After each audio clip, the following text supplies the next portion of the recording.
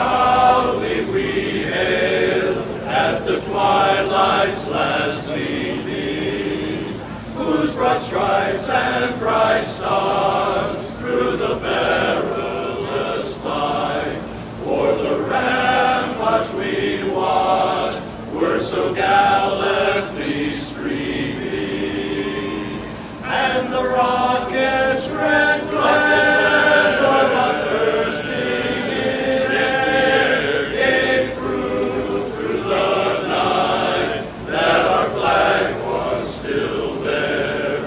Oh, say does that star-spangled banner yet wave o'er the land of the free and the home of the brave?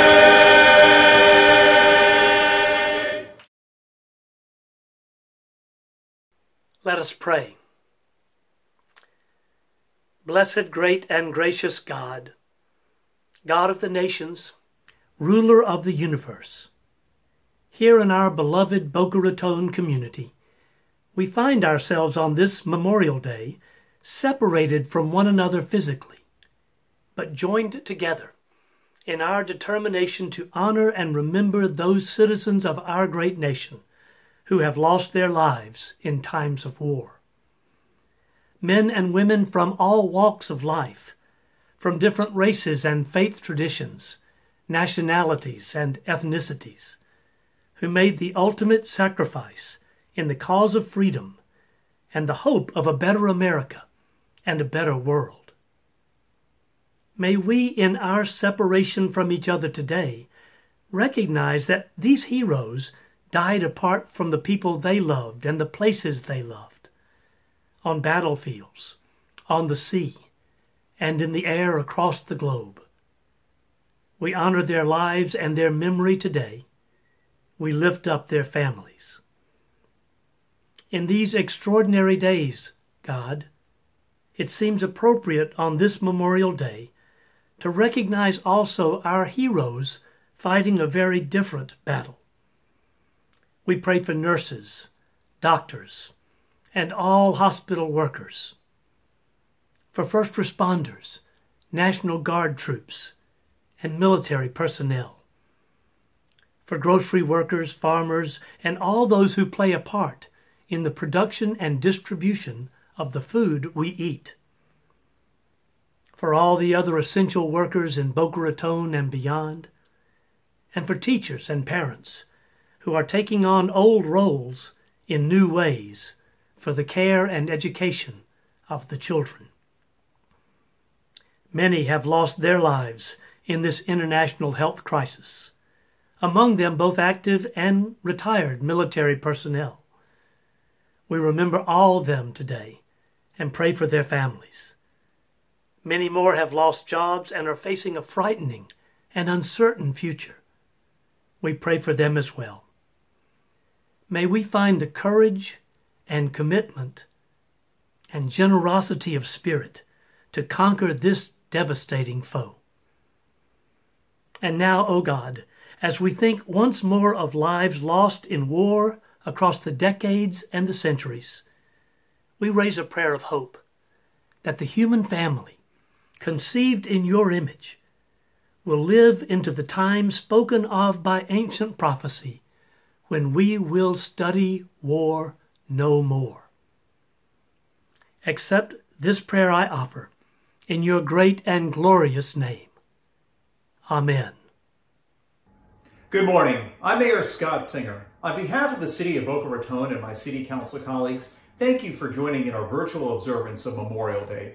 While we cannot be together physically today, we can still be united in our remembrance and tribute to the brave who gave their all for defense of our great nation. Today, we honor the memory of the more than 1 million men and women in our history whose lives were lost serving our nation. The rights and privileges each one of us enjoys as free Americans, and indeed, the security of the world, have depended on the devotion of those who volunteer to serve. We can exist today only because of the greatest sacrifice by those who, as Lincoln said so well, gave the last full measure of devotion. Memorial Day is not just a holiday of tradition. Sadly, each year we must mourn more brave patriots who have fallen in defense of freedom and liberty.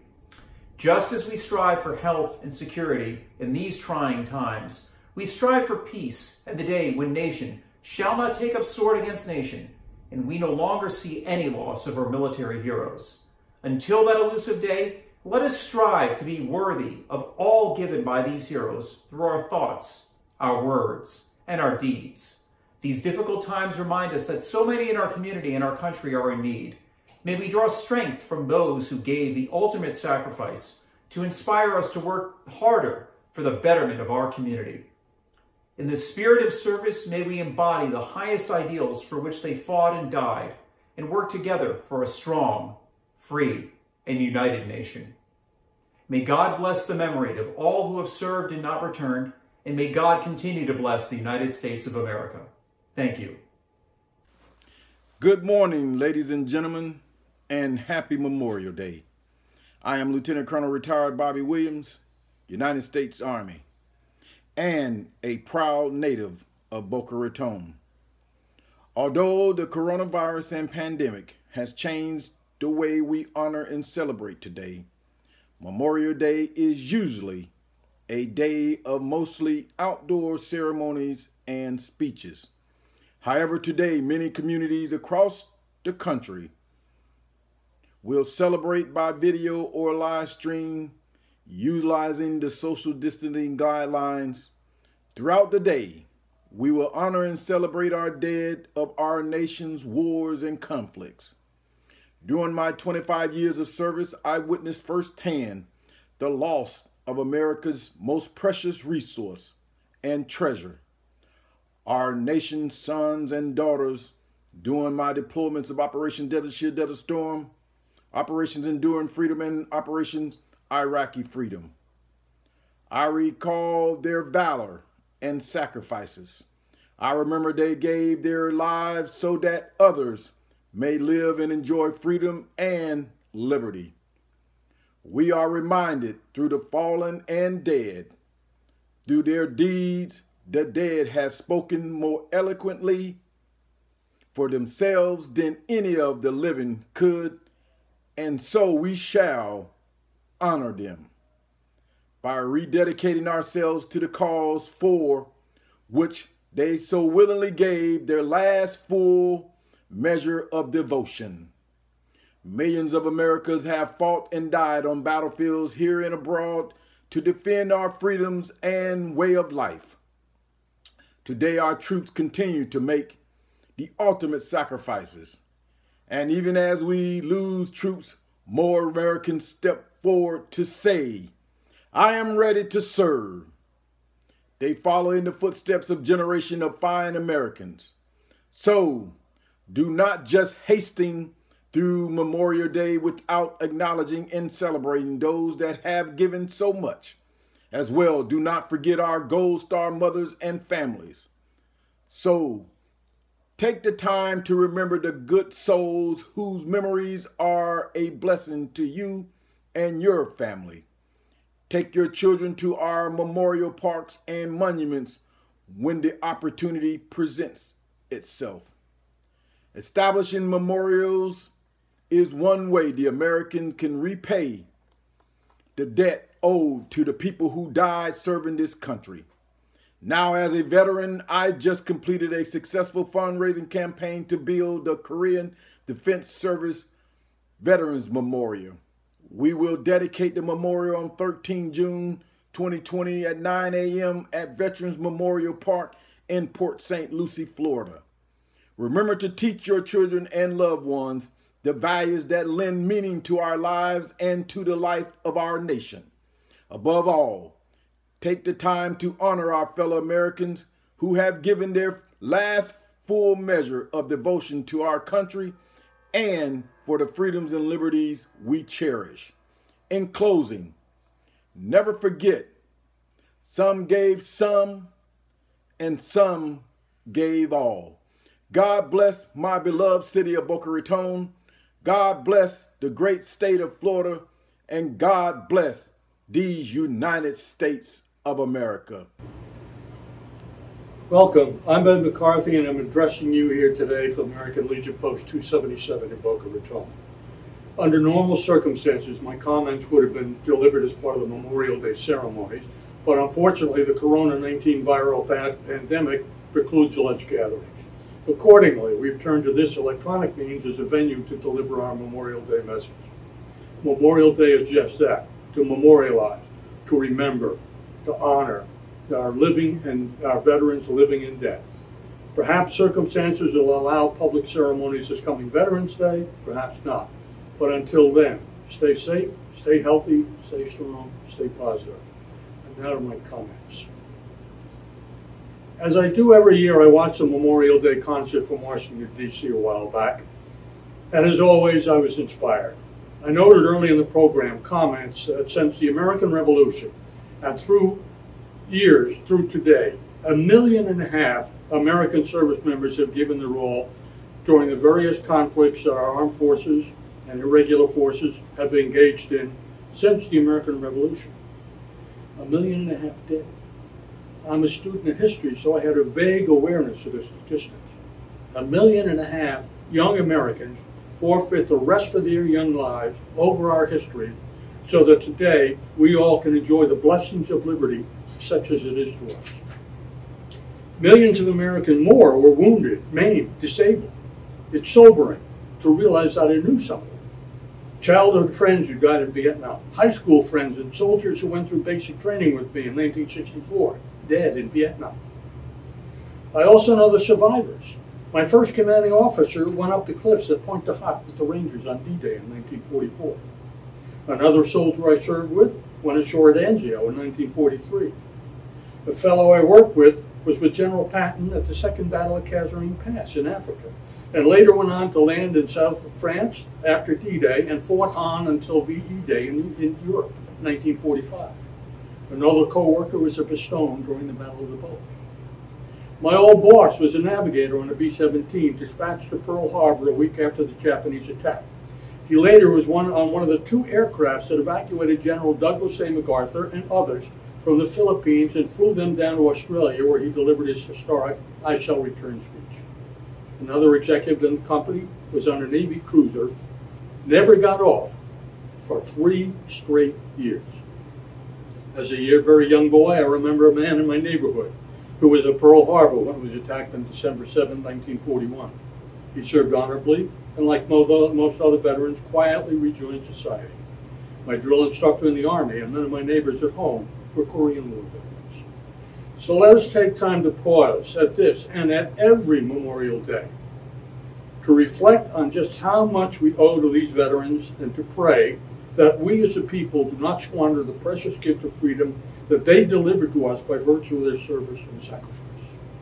Now, on a personal level, it's been my distinct honor and pleasure to have served and worked with those veterans. Fortunately for me, I can continue to encounter any number of American veterans whenever I wish, by simply joining them at my American Legion post when it reopens. Thank you. God bless America. Hi, it's Ted. Throughout our nation's history, our brave service members have given tremendously to the defense of our country, including often giving their lives. On Memorial Day, we pay tribute to the men and women who made the ultimate sacrifice to protect us and to defend our values. We are eternally grateful to those who have served and to those who continue to serve in our armed forces. Their courage, determination, and dedication will never be forgotten. We may never be able to fully repay the sacrifices that they made, but as a community and as a nation, it is absolutely our duty to try. During these challenging times, we must ensure all Americans are cared for, especially those who have given so much to keep us safe. To those who served and to those who continue to serve, my team and I are here for your families and for you. In Washington, I'll continue to champion better protections for service members and their loved ones. We must continue to fight to support legislation to improve critical mental health care services, to help homeless veterans get back on their feet, and to protect the financial security of veterans' families. Additionally, my offices are committed to helping service members throughout our district. Over the last year, We've participated in the National Veterans History Project, an initiative to record veterans' stories and document their experiences in fighting for our nation so that future generations will be able to share those. It's also a great privilege to visit with veterans in our community at the Veterans Coalition of Broward County, the Broward Veterans Expo, as well as multiple roundtables with veterans throughout the year. It's an honor to speak with South Florida veterans and hear their stories, and I look forward to meeting in person with our veteran community again soon. In the meantime, if we can be of any assistance, always feel free to reach out to my offices anytime. Thank you again for everything that you've done for our country. And as we honor our service members this Memorial Day, let us reflect on their bravery and let's recommit ourselves to be a nation worthy of the great sacrifices they made.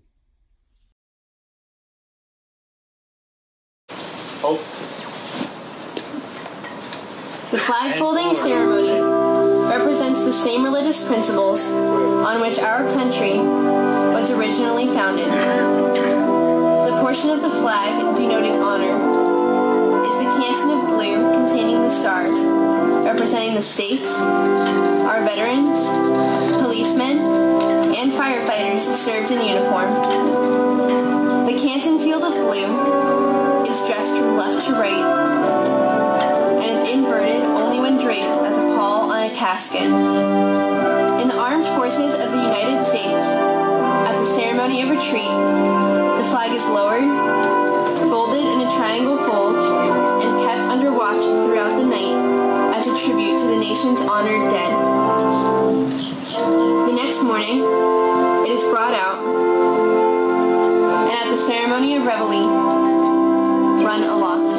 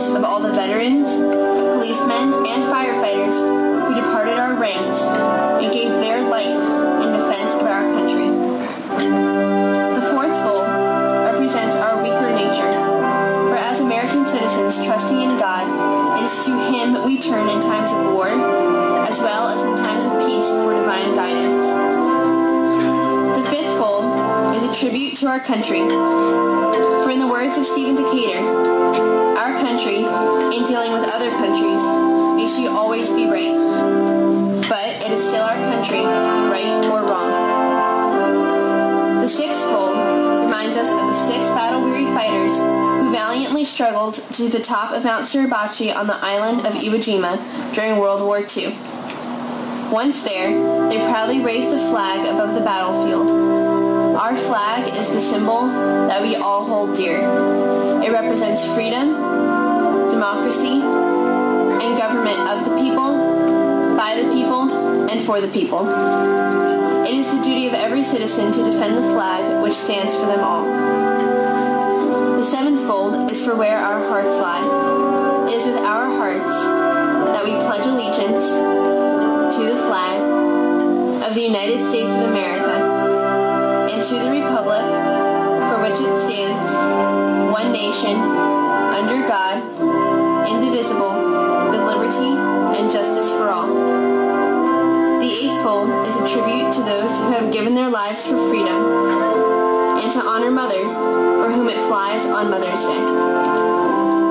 The ninth fold is a tribute to womanhood, for it has been through their faith, love, loyalty, and devotion that the character of the men and women who have made this country great have been molded. The 10th fold is a tribute to Father, for he too has given his sons and daughters for the defense of our country. The 11th fold represents what is good in all Americans. The 12th fold represents freedom and democracy and justice. When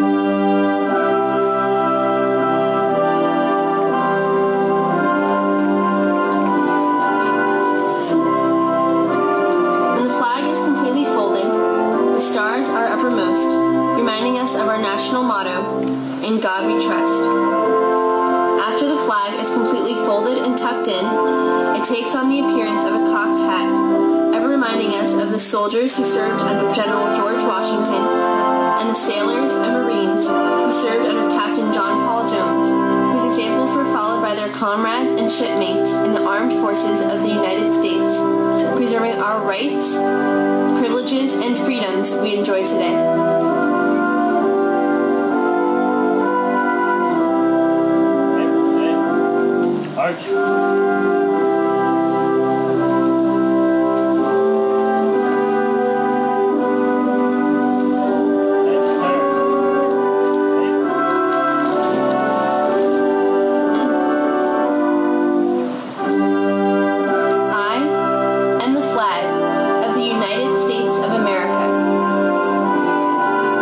My name is Old Glory. I fly atop of the world's tallest buildings. I stand watch in America's halls of justice. I fly majestically over great institutions of learning. I stand guard with the greatest military power in the world. Look up and see me. I stand for peace, honor, truth, and justice. I stand for freedom. I am confident. Arrogant. I am proud. When I am flown with my fellow banners, my head is a little higher, my colors a little truer. I bow to no one. I am recognized all over the world. I am worshipped. I am saluted. Respected. I am revered. I am loved. And I am feared. I fought every battle of every war for more than 231 years. War of Independence, War with Tripoli, War of 1812, Mexican War, Civil War, Spanish-American War, World War I, World War II, Korean War, Vietnam War, Grenada, Persian Gulf War, Afghanistan, the Iraq War, and in a score of places long forgotten by all but those who were with me. I was there. I led soldiers. I followed them. I watched over them. They loved me. I was on a small hill on Iwo Jima. I was dirty, battle-worn, and tired, but my soldiers cheered me, and I was proud. I have been soiled, burned, torn, and trampled on the streets of countries I have helped set free. It does not hurt, for I am invincible.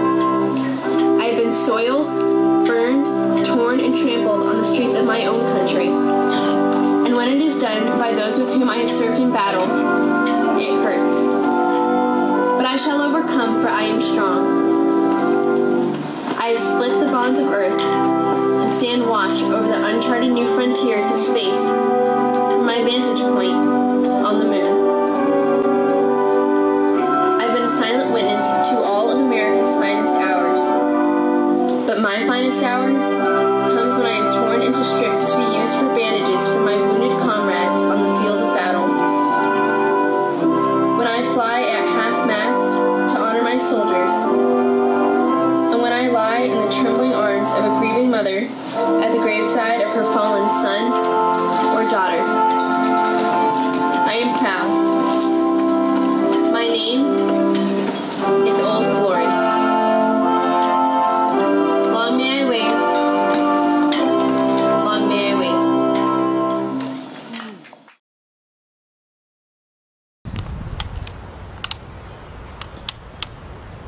Aim. Fire. Aim.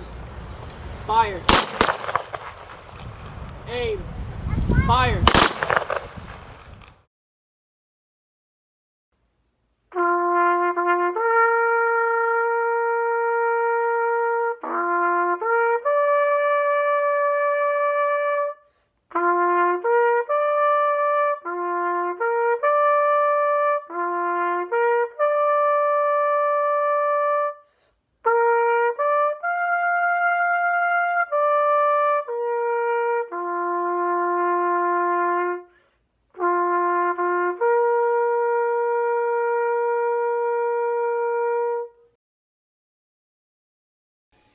A proclamation. Whereas since our nation began, America's sons and daughters have given their lives for a cause greater than themselves, paying the ultimate price to defend the United States and the principles upon which it was founded. And whereas on Memorial Day, we honor the courageous and selfless patriots of our armed forces who laid down their lives to spread the blessings of liberty and lay the foundations of peace.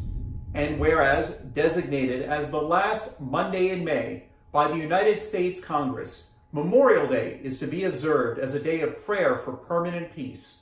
And whereas the city of Boca Raton wishes to honor the noble sacrifices made by so many who have gone before us and to pray for our troops, their families, and the peace we all seek. Now, therefore, I, Scott Singer, Mayor of the city of Boca Raton, do hereby proclaim May 25th, 2020 as Memorial Day in Boca Raton, and urge all residents to remember and pay tribute to the many brave servicemen and women who made the ultimate sacrifice in order to preserve the freedoms that we hold so dear.